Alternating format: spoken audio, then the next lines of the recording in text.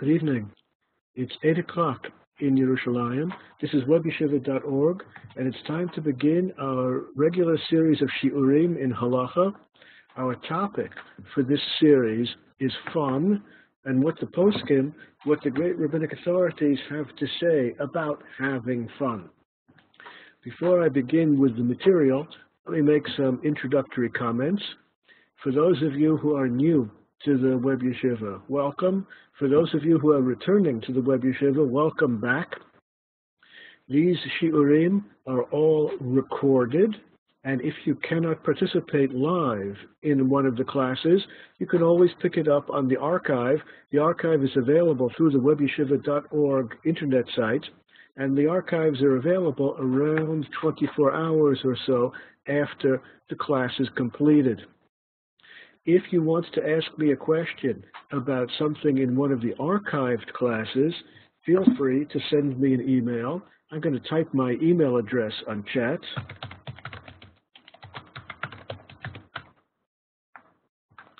There you have my email address on chat if you want to send me a question about one of the archived classes. If you want to ask about one of the classes live while we are all participating in this experience together, you can click the raise hand button, and I can turn on your microphone, or what most participants find far more convenient is just to ask your question on chat.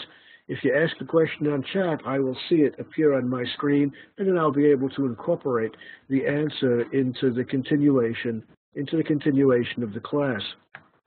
I know that not all of you are from English-speaking countries, and if you find it easier to type a question in another language, se puede hacer preguntas conmigo también en español. On peut poser des questions même en français. Man kann Fragen auch auf Deutsch stellen. There are a number of languages, other languages, which I can handle. If you want to communicate with me in a different language, let me know. Maybe I can handle your language as well. Okay, that's introductory material. Now let's begin looking at the sources. Let's begin looking at the texts. The things that we're going to want to figure out, if I can get this nice on the screen. There we go. The things which we want to figure out are as follows. Number one, we want to know the definition of fun in rabbinic terms, the way the rabbis define the concept. And in addition to defining the concept, we're of course going to want to know what they tell us is permitted and prohibited.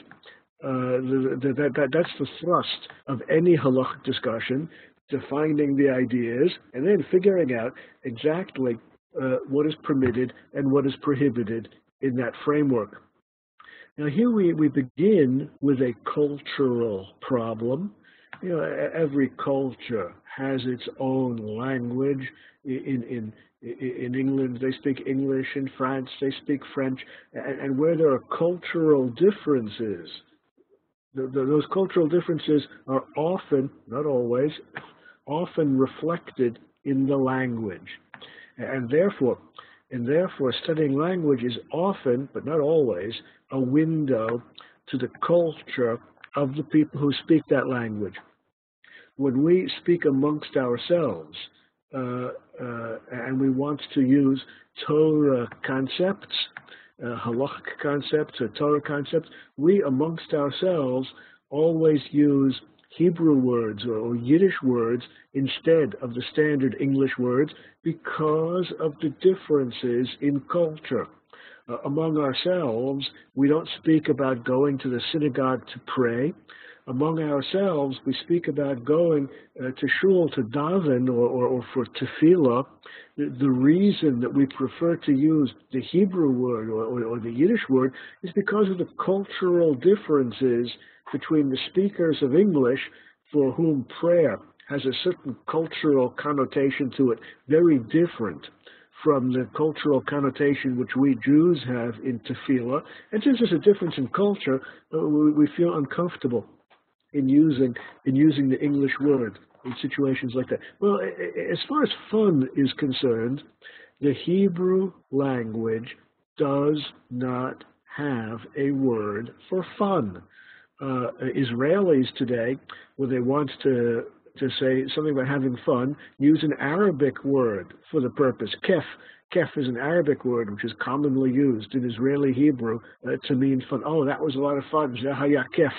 But in Hebrew, there is no good word for fun, which leads us to the initial thought that maybe the idea of fun is foreign to rabbinic thinking. If, after all, they were thinking about the idea, if they had thoughts about the idea, why did they not have a word for fun?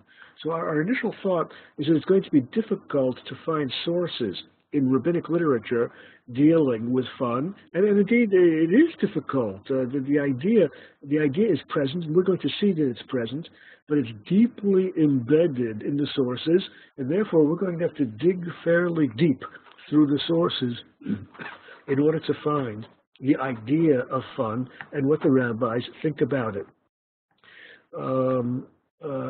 Let's begin with speaking about fun in the context of mourning. If an immediate relative dies, a parent, a child, a sibling, a spouse, if an immediate if a family member dies, of course, we sit Shiva. We have 7 days.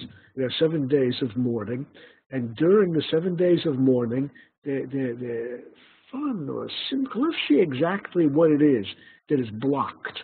Let us see exactly what it is you're not supposed to do during the mourning period, and that will be the beginning of a definition of fun. Okay, let's see what the rabbis have to say about the period of mourning. Here goes. We're talking about mourning, Avelut. It says in the Gemara, Amar Rav Papa.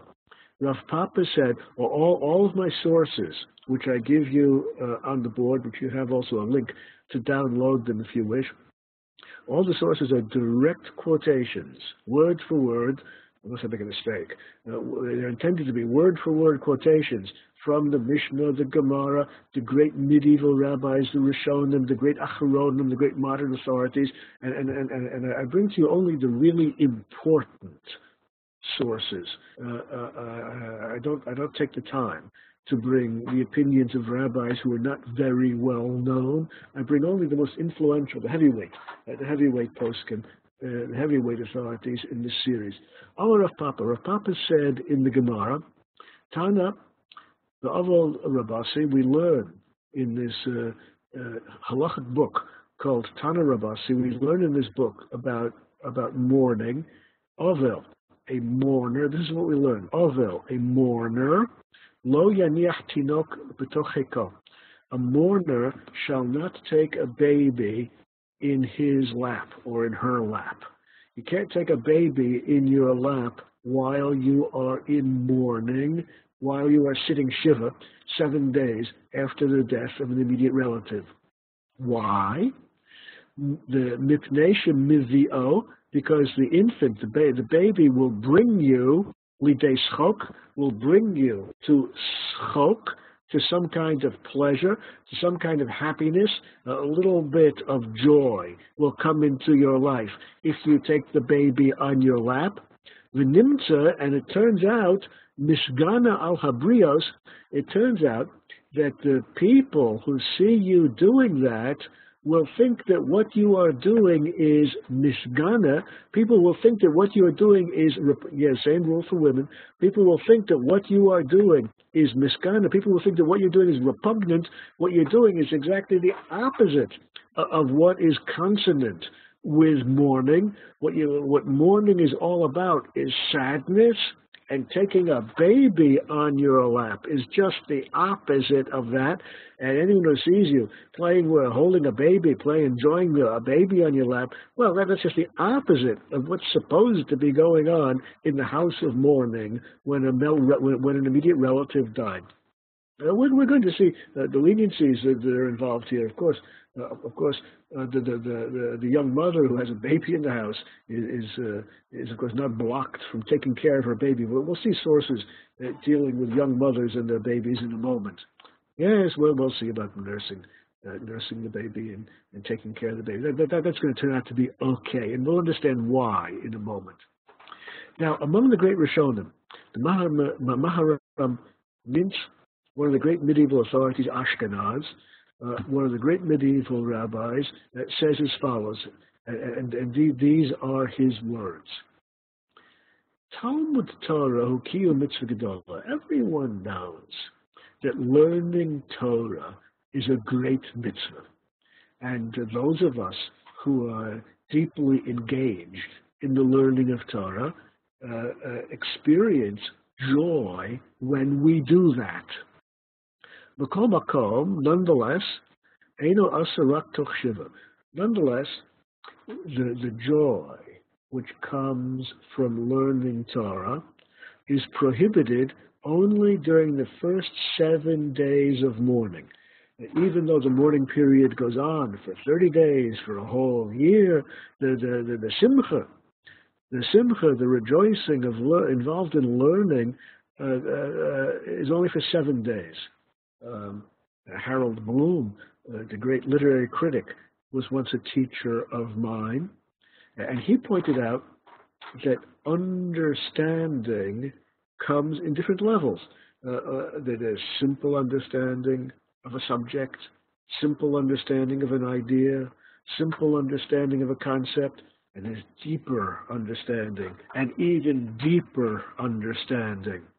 The levels of understanding, as delineated by Harold Bloom, are as follows.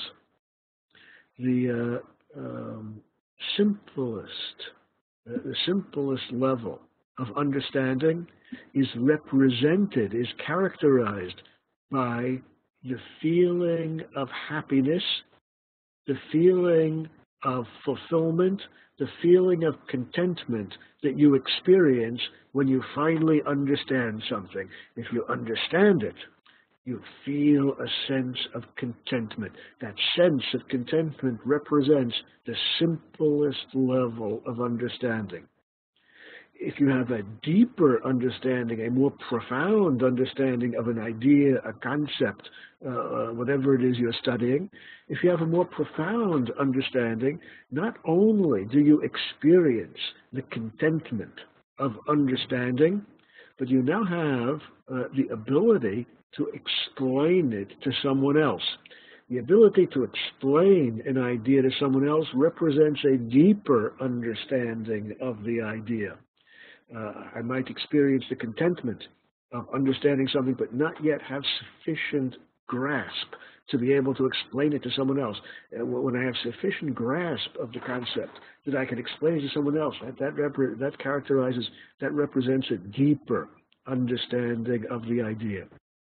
And the deepest understanding, the deepest level of understanding, according to Harold Bloom anyway, is represented by someone who not only experiences contentment in understanding the Tosafot or Rashi or Rambam or whatever it is, not only does he or she experience the contentment of understanding, not only can he or she explain it to someone else, but the deepest level of understanding is characterized by someone who can ask a question undermining the idea, if you can detect the flaws in the idea. That's the deepest level of understanding. But you see, Harold Bloom taught us, I think everyone would agree, that understanding, whether it's a Tosafot or a Rashi or a Rambam, understanding something does create the experience of contentment in the person who finally understands it. And that's true. Lahavdil, Kama Alfei Havdalas, that's true. Whether we're talking about Torah or any secular issue as well. That simcha, that sense of contentment is prohibited during the 7 days of mourning. Lo matzina de simchas kiyu mitzvah golian isa la'avel. In general, performing mitzvahs might give you a sense of contentment. In general, performing mitzvahs might make you feel good. There's no reason to prohibit mitzvahs for someone in mourning. Of course, people who are in mourning, of course they fulfill mitzvahs, and it's of course correct that they feel a sense of simcha, that they feel a sense of contentment when they do a mitzvah. Raksha mitzvah atzmo simcha. The only mitzvahs that we block a mourner from, the only mitzvahs that we prohibit for a mourner are those mitzvahs where the mitzvah itself is a mitzvah to rejoice. For example, eating and drinking at a wedding. Eating and drinking at a wedding is itself the simcha. The mitzvah is to rejoice. We're not talking about the sense of contentment because you fulfill a mitzvah. That's okay for the mourner. But where the mitzvah itself is to rejoice, those are the mitzvahs which we block for people in mourning. For example, eating and drinking at a wedding. Now, let's begin to think about it a little bit. If we begin to think about it a little bit, you'll begin to see here a little hint. You'll begin to see here a little direction of understanding what simcha is all about. We see here a little direction, the beginning of a direction in understanding what rejoicing and contentment is all about. According to the Maharamins and according to Rav Papa, we are talking here about actions, deeds, things you do, forms of behavior, which anyone who sees you can see what you're doing. Taking a baby on your lap is an action. It's a form of behavior. It's something which anyone can see.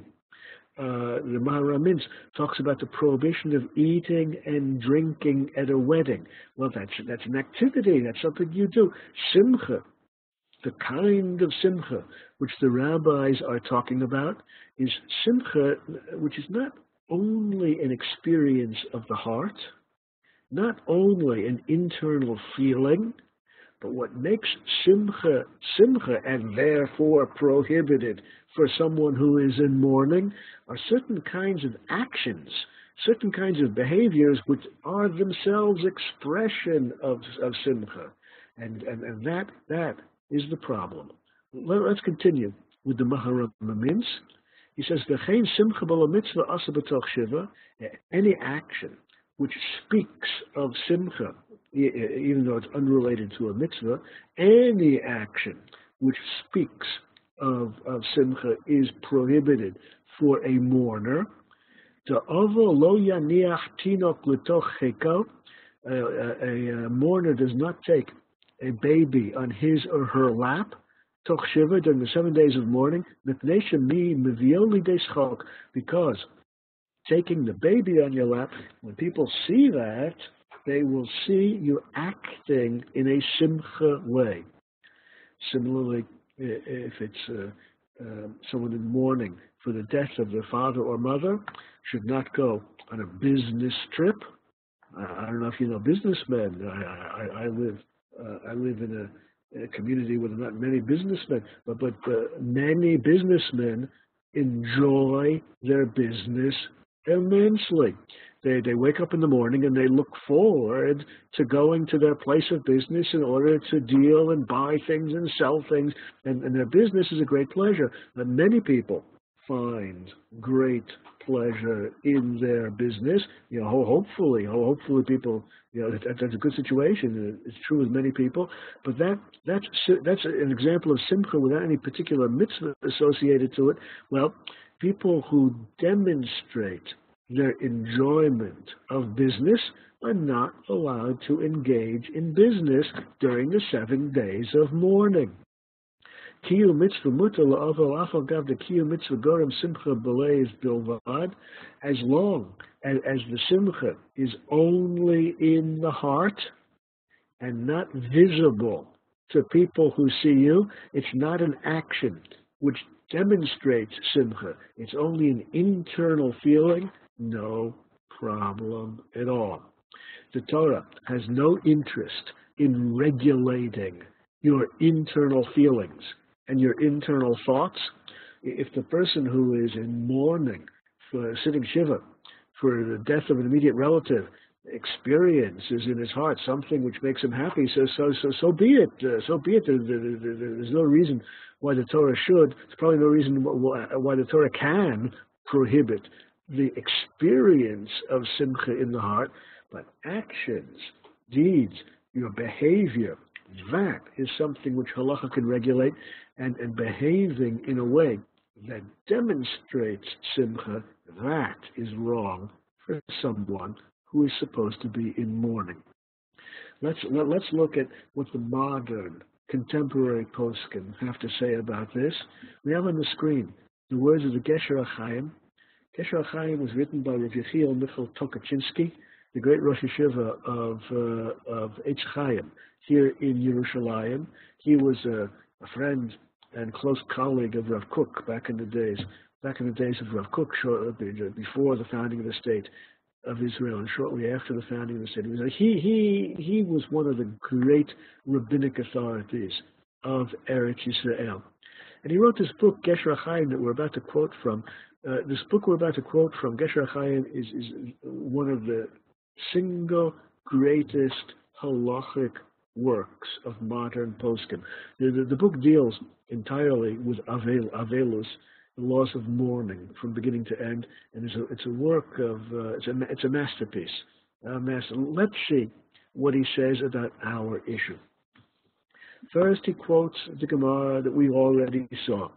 Rav Papa said, you can't take a baby on your lap because if you take a baby on your lap, it's going to bring you to simcha, and the people who see you doing that will find this to be a repugnant activity. People who should be crying for the death of their relatives should not be playing with babies. That's what Rav Papa said in the Gemara. The words are quoted again by the Gesher HaChaim. Now he begins his analysis. He says, Lama lila meima nimtza miskana ala brios. Why did Rav Papa say that the reason that you're not allowed to take a baby on your lap is that people will find it repugnant? People will find it improper that someone who is in mourning does something joyful like that. Well, why did he add that explanation? Why did he add the reason that you can't take the baby because people will find that action repugnant? Why did he add that reason? Typically, why didn't he simply say that the reason you can't have a baby on your lap is because that's simcha, that's rejoicing, it's fun, people enjoy it, people like playing with babies. Why do you need to add this reason? Because the people who see you will find it repugnant. Hello. The explanation is, Shu davar shagam isus chok v'chedva hu mishum zezeu davar hamishkale le'enei haroim. Simcha, which is prohibited for mourners, joyfulness, fun, which is prohibited during the 7 days of mourning, is an activity, an action. Hamishgala le'enei haroim. It's an action, it's an activity which people can see. When people see what you're doing, your actions speak of joyfulness. Whether you have joyfulness in your heart or don't, the Torah cannot regulate that. But the halacha does regulate your actions, and you should not behave in a joyful way during the 7 days of mourning. V'chi tomar im simcha panimis mutar. And if you will say that internal experience of simcha is permitted for a mourner, then what's the problem with learning Torah? Learning Torah creates an internal feeling of contentment.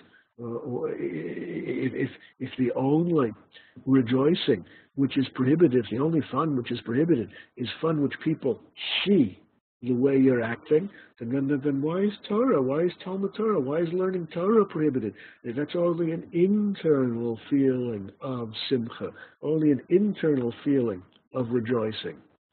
Ketzat yesh lomar, we should say, the simchas hanefesh melimud Torah mitbaletet gam b'chutz b'frat shelimud Torah achiyuv l'lmod l'shinun b'peh. Since Talmud Torah involves speaking out the words, nowadays we are accustomed to read silently. We are taught to read without moving the lips. That's a very recent development in human history. Until quite recently, reading was always done out loud. If you think about it for a moment, you realize that the Hebrew word to read is likro, which really means to call out loud. Right? Likro, the basic meaning is to call out loud. Reading was always done out loud until really quite recently in human history. Talmud Torah is an action which anyone who sees you will realize that you're rejoicing. They will hear the words of Torah you are saying. They will hear the intonation of your voice. They will hear the intonation of your voice change the moment you have that flash of understanding, and you will expose your simcha to anyone who can hear you. So this is the way the Gesher HaChaim explains things. Now, one thing is perfectly clear: the hint in the Gemara and the hint in the Maharamins and the medieval authorities that simcha is a form of behavior that anyone can see if they look at you or hear, if they listen to your speech. That idea, which was a hint in the Gemara with taking the baby on the lap, that idea, which was a hint in the Maharamins, in the medieval sources, that idea becomes an explicit idea among the great contemporary rabbis. The simcha, the rejoicing, the fun, which the rabbis speak about, is not an internal experience, but rather a form of behavior which anyone who sees you will perceive and interpret as being an act of joy. Now, if you think about it for a moment, you will further realize that this idea is probably inherent. This idea seems to be inherent in a very important verse in the book of Psalms in Sefer Tehillim. There's a verse in the book of Psalms in Sefer Tehillim, Az Yemalei Schok Pinu, then our mouths will be filled with rejoicing. The verse in the book of Psalms does not talk about an internal simcha of the heart. The verse talks about a kind of simcha which is a form of behavior, speech in this case, which anyone who hears you will understand that you are rejoicing. Simcha in the rabbinic sources, which we have seen up till this point, we're presently going to see other sources, but up till this point, the simcha, which we've seen in rabbinic sources, is always a kind of activity, a form of behavior, which anyone who sees you will interpret as being an expression of simcha. Now, we just quoted the Gesher HaChaim, Rav Tukachinsky, one of the heavyweights of modern rabbis, who expressed this idea very clearly. We can see the same idea in Rav Sonnenfeld's writings, the Simlas Chaim that we're about to look at, written by Rav Chaim Sonnenfeld. Rav Chaim Sonnenfeld was the head of the Eda Haredit in Mea Sha'arim, in Yerushalayim, in Jerusalem, back in the days of Rav Tukachinsky, back in the days of Rav Kook. And being the head, the chief dayan, the head of the Eda Haredis, put him at the very pinnacle of the Torah, of the rabbinic world in those days. He too was quite influential. Let's see what he says about our issue. Pasha, it's obvious. Of course, there's no prohibition for people in mourning to hold babies on their laps. Of course, young mothers can nurse their babies, and of course, young parents, fathers or mothers can take care of their babies' needs. Babies need to be changed. They need their diapers changed. They need to be carried. They need to be comforted when they're unhappy. You have to carry them. You have to hold them. Anyone who's had a baby knows about this. Of course, that's permitted for someone in mourning. Now, what he just told us, of course, it's permitted for a mourner to hold a baby on his lap, seems to fly in the face of all of the sources we've seen from the Gemara on down, but he's going to explain why it's okay. Tzarich lezaher, what you have to be careful about, he says, shelo yavinu hatinok l'idei schok. What you have to be careful about is not to engage in activity, not to engage in behavior which demonstrates your simcha. If you're holding the baby to comfort the baby, fine. If you're holding the baby in your lap to nurse the baby, fine. If you have the baby holding the baby because you want to change the baby's diaper, fine. There's no prohibition in handling babies and dealing with babies when you're with a prohibition. What you have to be careful about is doing activities which will demonstrate your simcha to anyone who sees you. Imke, therefore, there's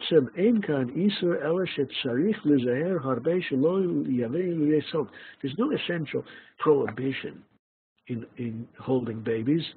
The prohibition is demonstrating simcha to people who see you. Of course, most people, most ordinary people, when they hold babies, will demonstrate some simcha. Most people, when they hold babies, will reveal their rejoicing, and people will notice that. That's a normal reaction. Surely, if I hold one of my grandchildren in the arms, people see that I'm very happy about it. It's the expression of simcha which is wrong. That's what people think is wrong. That's what people correctly think is wrong if they see you rejoicing while you're supposed to be mourning for the deceased. Well, we're just building up more and more sources, more and more proof that simcha is a form of behavior. It's an activity which anyone who sees you will interpret as meaning that you are rejoicing. It's not an internal feeling of the heart. Now, the Aruch HaShulchan, Michael Epstein, the great Rav of Novardek, hundreds years ago in Lithuania. This is my favorite book in Halacha. I hope I'm entitled to have a favorite sefer. This is my favorite. But even for people who would not say it's their favorite, surely everyone would have to agree that it's one of the most important works of the Acharon, of the great modern rabbis. This is what he says. Schok gam kein ktsat simcha. There's schok, a little bit of joy, and simcha, a lot of joy. But these are two places on the spectrum of rejoicing. Schok and simcha. Simcha, a greater level of rejoicing. Schok, a lower level. The lower level is not really so powerful. The lower level, schok, is prohibited only during the 7 days of mourning. The schok, the rejoicing which is prohibited here, is the opposite of crying. What's supposed to be happening during the 7 days of mourning? What's supposed to be happening is crying, not necessarily tears coming out of the eyes, but people who see you realize that you are not happy.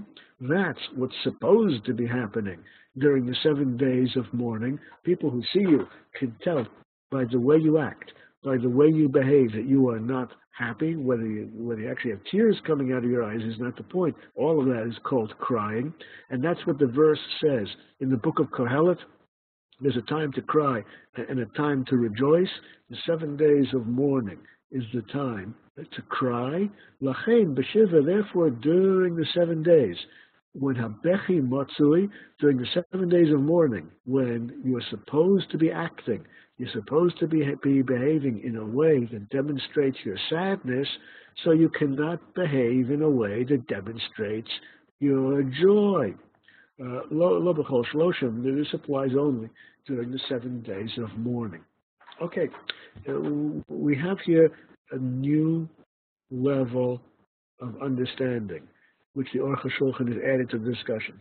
Now, first of all, he reinforces the idea that we've seen over and over again, that simcha is a form of behavior, a form of activity, which demonstrates joy, which demonstrates that you're having fun. And it was added another terribly important point. These activities, these forms of behavior, which demonstrate to anyone who sees you that you are having fun, these fun activities are prohibited during the 7 days of mourning. Not during the subsequent 30 days, not during the subsequent year, and surely not beyond the year of mourning. It follows, therefore, that schok activities which demonstrate that you're having fun are fine. There's no halachic objection to them whatsoever, except during the 7 days of mourning. The 7 days of mourning is a time when you're not supposed to be having fun. Other times, even during the 30 days, even during the year of mourning, surely beyond the year of mourning, when you're not in mourning at all anymore, there is apparently, according to the Aruch HaShulchan, no objection at all in engaging in activities which are activities of fun. It's a limitation specifically on the 7 days of mourning. Well, we've learned a lot so far. What we've learned so far is the internal experience of contentment. The internal experience of simcha is always correct and acceptable. Acting in a way that demonstrates that you're having fun, behaving in a way that demonstrates that you are experiencing simcha, that is blocked during the 7 days of mourning. Beyond that, no problem at all. That's a big conclusion of great importance. Let's go one step further. The Gesher Chaim, whom we introduced before, says in another place in the same book, he quotes the Aruch HaShulchan that we just saw on the previous screen, and after quoting the Aruch HaShulchan that we just saw on the previous screen, he disagrees with him, and he says as follows: Inyan schok hurak kishenishma lebriot. Schok, rejoicing, which is prohibited during the 7 days, is only an activity which can be perceived by other people. And that's what the Gemara meant when it said, the only day schok, nimtza mizgana ala brios. That's why the Gemara said, you can't take a baby on your lap. The Gemara said the reason was, Rav Papa said the reason was, because people will see that you are rejoicing. Aval, panim smechim, v'sochakim, just smiling, that's no prohibition at all, even during the 7 days. Unlike the Aruch HaShulchan in the previous screen, who said a smiling face demonstrates that you're having fun, our author now, the Gesher Chaim, says even a smiling face does not demonstrate that you're having fun. Many people will smile through agonizing activities. He might hate the performance that he's forced to sit through. Nonetheless, he'll smile politely. Just because people are smiling does not necessarily reflect inner simcha. According to the Aruch HaShulchan on the previous screen, simply smiling is prohibited. According to the Gesher Chaim, no, people don't necessarily interpret a smile as meaning that you're having fun. It might just mean that you're polite and not actually having fun. In order to really demonstrate that you're having simcha, just smiling is not enough. You actually have to do something, some form of behavior beyond just smiling. Let us finish now with the words of the Gesher Chaim. These are still the words of Rav Tokachinsky. When I add my own comments, like on the bottom of the current screen, I always do it in a different typeface. The block letters are always direct quotes from the words of the great rabbis. Maybe our author, the Gesher Chaim, says there's a different point to be made here. After it's possible שאומנם כן, גם צחוק, גם שמחה, כשהוא שוחק ושמח לבדו, לא אסרו לו. It can indeed be true that personal, private, individual joy, personal, private, individual fun is never prohibited, even for someone in mourning during the 7 days, all the more so for ordinary people. All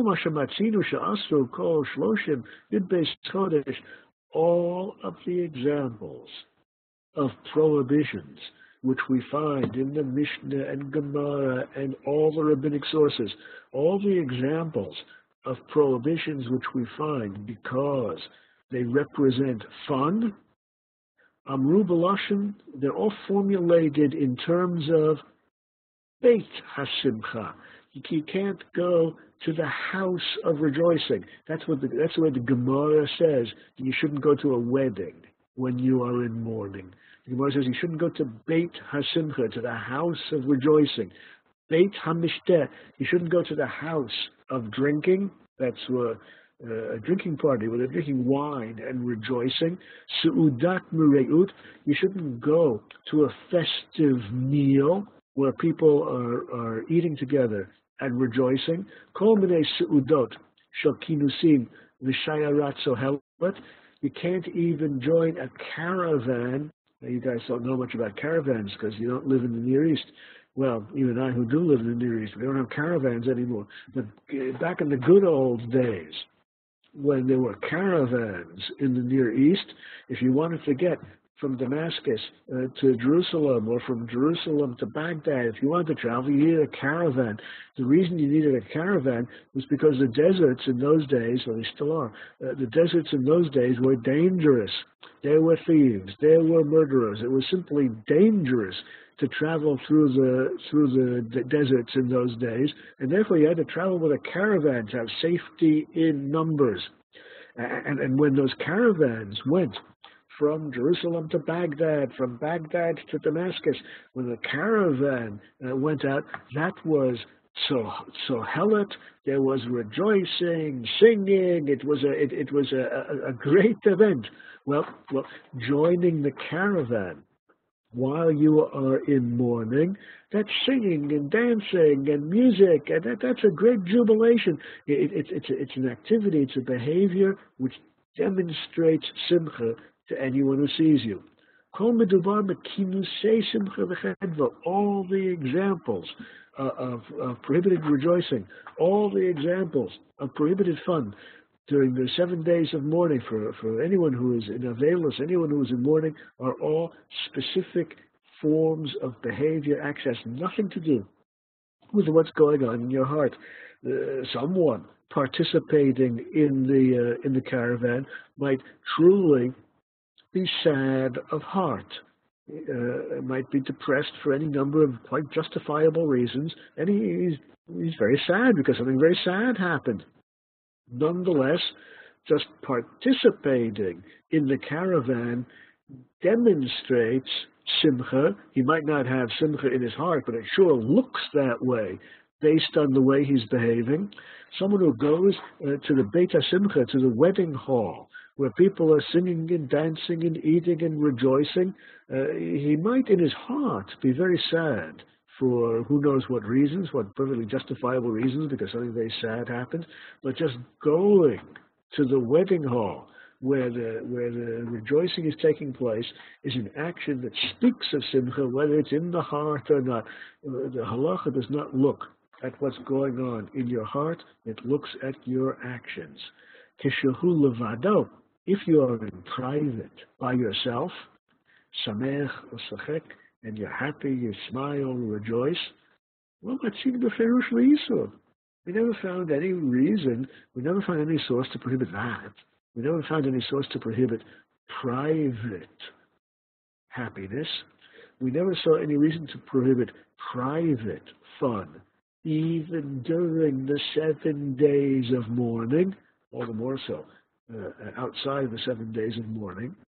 אחרי שגם לא מצאתי היתר זה בשום פוסק ושילוח הדור של שלום, sending gifts, greeting people, All kinds of things are mentioned in the sources. Bottom line, and here are the important words.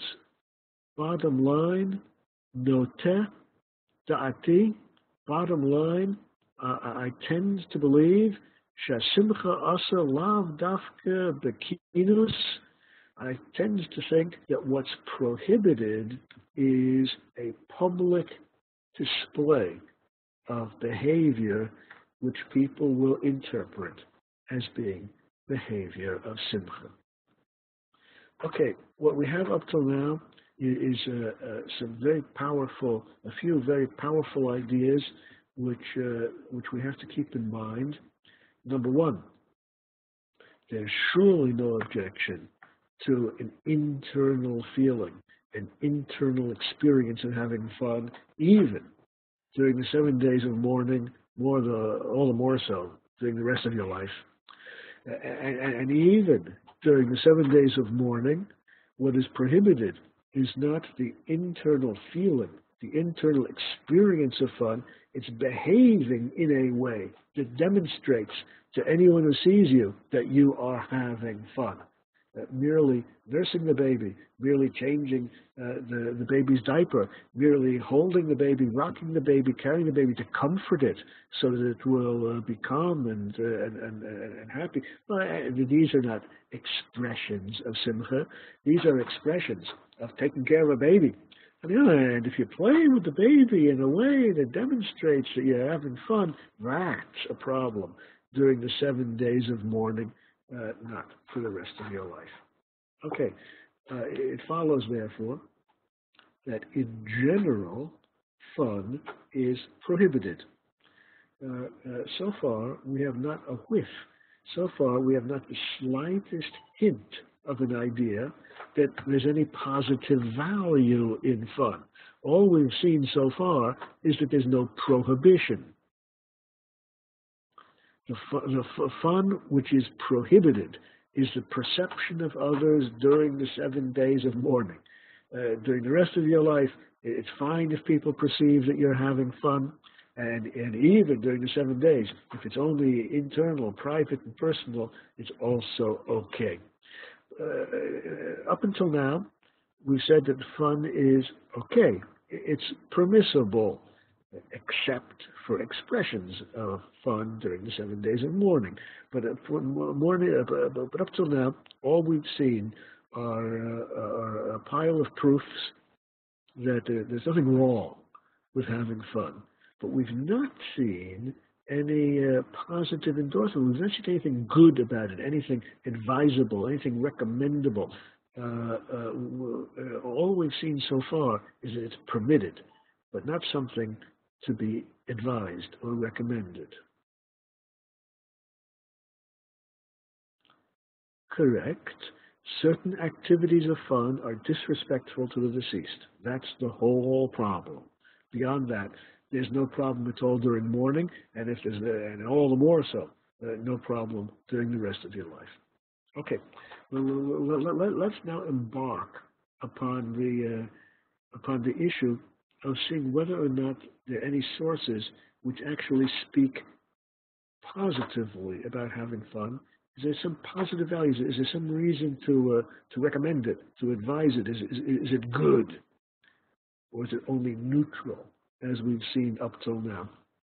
Let's begin with a quote from the Shulchan Aruch. At first, you're not going to understand what this has to do with the issue, but at the end, you'll see how it's directly connected. The Shulchan Aruch says, I don't have to introduce the Shulchan Aruch, everyone knows it, this is Cairo, early 16th century. In efshar lo lilmod, if you find that you cannot study Torah effectively in the afternoon, below shnat tzorayim, without taking a nap, you get to my age and you begin to run out of energy in the late afternoon, and you can't learn Torah or engage in mitzvahs very effectively because you get tired and you want to take a nap. Okay, so if you find that you need a nap in order to engage vigorously in Torah and mitzvahs, you should go to sleep. If that's what you need, go to sleep, take a nap. If you need a nap, take a nap. That's what the Shulchan Aruch says. Bilvad shelo ya'arich ba. As long as you don't have a long nap, just take a short nap, just enough to refresh yourself. Why? She'asur lishan bayom, asur lishon bayom yoter mishnat asus, shu shitin nishmei. Because the Gemara says that sleep is prohibited during the day. You're only allowed to sleep at night. That's what the Gemara says. Gemara says sleep is permitted only at night, not during the day. If you have to take a nap to refresh yourself during the day, a brief nap is okay, up to shnat hasus, up to the length of time that horses snooze. How long is a nap of a horse? According to the Gemara, the nap, the brief sleep of a horse, is shite nishme, 60 breaths. I don't know exactly how fast horses breathe, but when they're asleep, they breathe very slowly, and most of the poskim say we're talking here about 20 minutes or so, around 20 minutes, around a 20-minute nap. That would be the length of a nap, a brief sleep of a horse. That's okay during the day if you need it to refresh yourself. That's what the Shulchan Aruch says.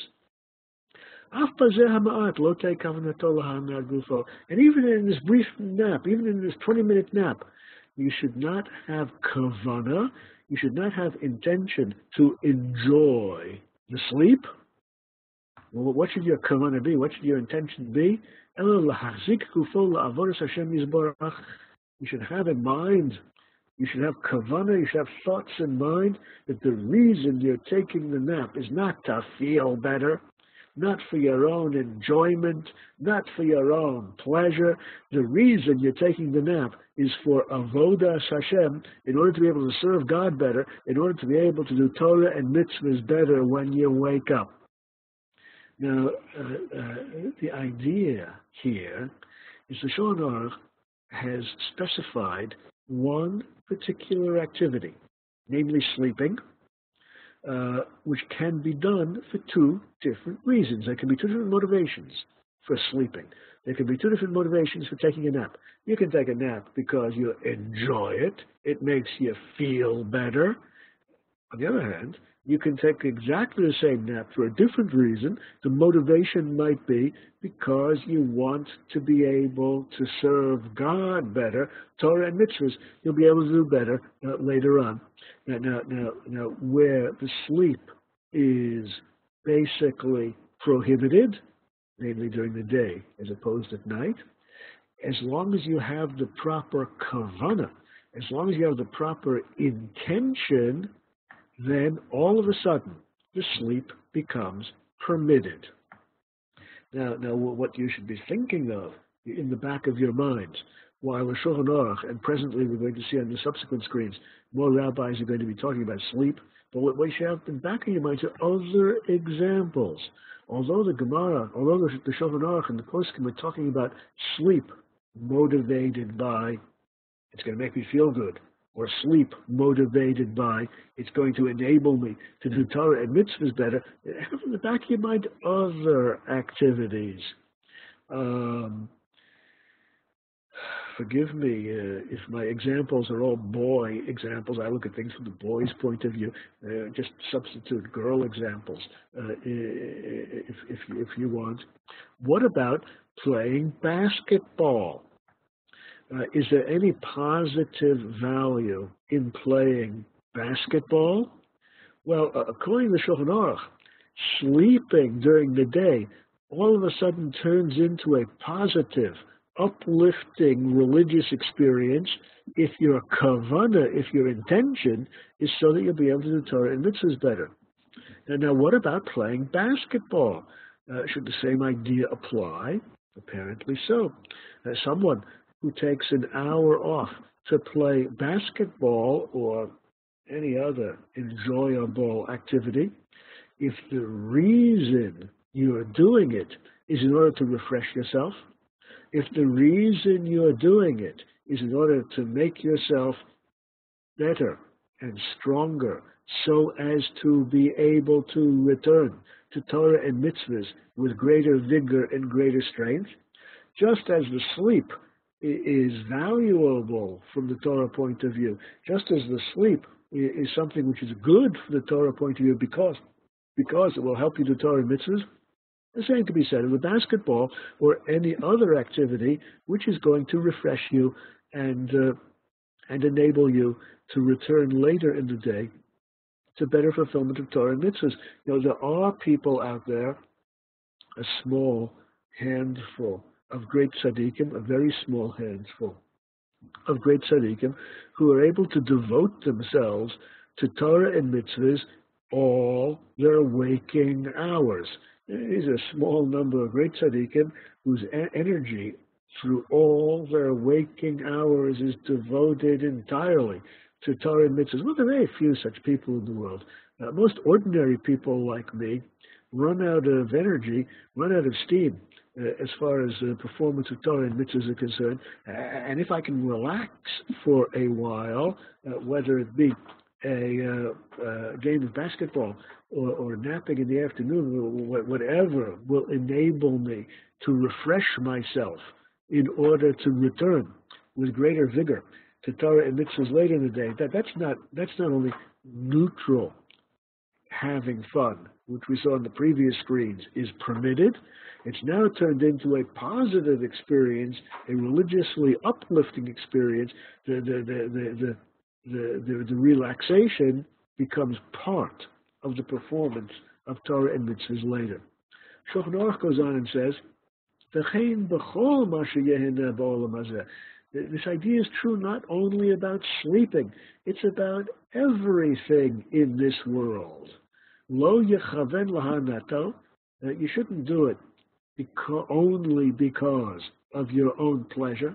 You shouldn't do it, everything in this world, you shouldn't do it only because of your own enjoyment. You do it as part of serving God. And that's what it says in the verse in Mishlei. Know God in everything you do. Even if you're playing bridge, even if you're playing basketball, even if you're taking a nap, that can be part of knowing God if the reason you're doing it, if the motivation, if the kavanah, if the intention is that you'll refresh yourself and be able to do Torah and mitzvahs with greater vigor later on. The Shulchan Aruch concludes by saying, Amru Chachamim, the sages say, and this is still a quotation from the Shulchan Aruch, Kol ma'asecha yiyu l'shem shamayim. Everything you should do, everything you do should be for the sake of heaven, whether it's picking up an etrog, or eating matzah in Leil HaSeder, or playing basketball, or bridge, or taking a nap. Everything you do should be for the sake of heaven. Afilu devarim shel reshut, even things which are neutral, like having fun, which we've demonstrated quite thoroughly is just a neutral idea. If you're doing this a neutral idea, like having fun, kagod, achila, shtiya, halicha, yeshiva, walking, sitting, hakima, tashmish, marital intercourse, sicha, v'chol tzorchei gufcha, conversation with your friends, anything which your body needs, yiyu kulam la'avodas habore, as long as your intention, your kavanah, is to serve God. Even though you are quenching your thirst when you drink something you enjoy drinking, even though you do have enjoyment of your body, even though you do satisfy your hunger when you eat something when you're hungry, even though you do have pleasure of your body, if you add to that the intention that you're doing it so that you will be able to serve God better, if